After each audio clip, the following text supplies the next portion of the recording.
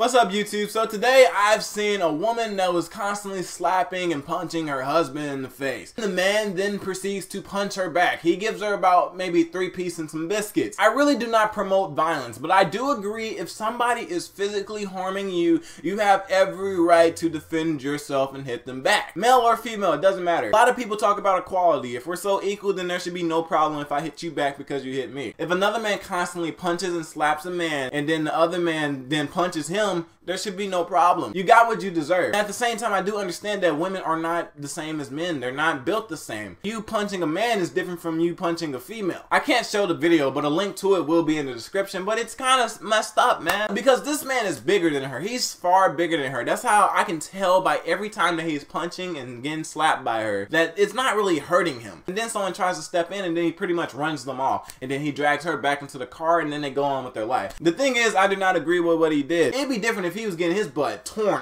up, but he wasn't even flinching when he was getting hit. It was just like boom, boom, boom, boom, nothing. Like he cocked back, he said, ah!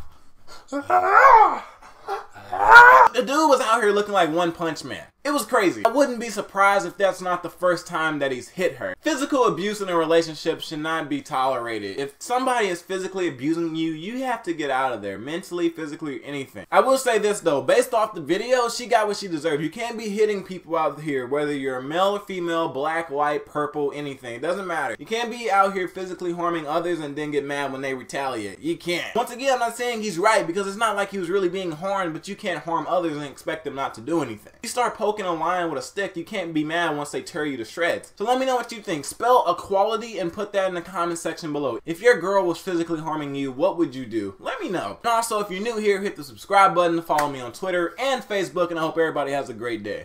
Pimp Squad Club.